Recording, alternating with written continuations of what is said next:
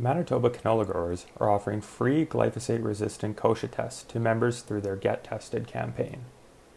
Approximately 2 weeks after a glyphosate application, assess the field for actively growing patches of kochia. Prior to sampling, take a photo of the plant, and then collect the top 2 to 3 inches of that plant. Up to 8 plants from one field is considered one test, but keep plant samples separate. Place plants in sealable bags and label with location information. Be sure to place them on ice immediately after collection to preserve the DNA. Submit samples to the Pest Surveillance Initiative lab in Winnipeg. The lab will determine the presence of resistance and the levels of glyphosate tolerance within the suspected glyphosate-resistant kochia population in your field.